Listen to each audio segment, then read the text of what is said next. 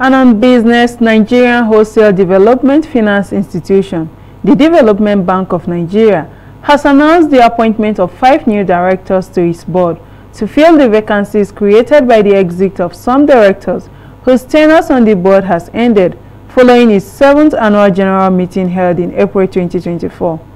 The DBN announced this in a press statement issued to journalists and signed by its Managing Director and Chief Executive Officer, Dr. Tony Okpanachi. Dr. Okpanachi reaffirmed commitment of the DBN to sustainable development, excellence and innovation, while pledging that the institution will continue to evolve and shape the dynamic of MSME financing landscape in Nigeria.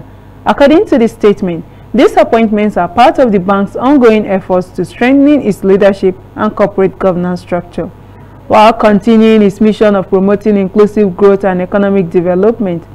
The DBN was set up by the federal government of Nigeria in partnership with several international finance institutions like the World Bank, African Development Bank, the Agence Française de Développement, and the European Investment Bank to provide medium to long-term financing for the micro, small, and medium-sized enterprises and partial credit guarantees to eligible financial intermediaries on a market conformity and fully financially sustainable basis.